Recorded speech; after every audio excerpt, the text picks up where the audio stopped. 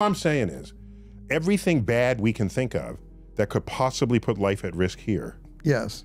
The effort to prevent that, to me, yes, it seems, is less than shipping 1 billion people to Mars. No, no, no, you don't ship 1 billion people.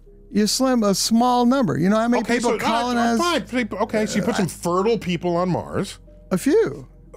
Fertile people on Mars. They start making babies, okay? And leave them alone after that. Okay, after 100 years, let's say there's a colony of 1,000 people, let's say. Wait 600 years. Wait 1,000 years. 1,000 years. Yeah. Okay. All right. How long will it take for them to get billions?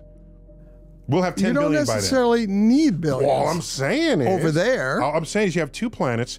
Now something bad is going to happen on one planet. Is the other planet just going to say, oh, we planned against this. You all just die and we will carry forth the genome. That's not how this is going to play out. You're trying to protect the species in case something bad happens on one planet. You should do everything to do that. If you have the power to live on 2 planets, yes, you're not going to allow the other planet to die. You're going to ship them over or fix the problem in your bio laboratory or deflect the asteroid.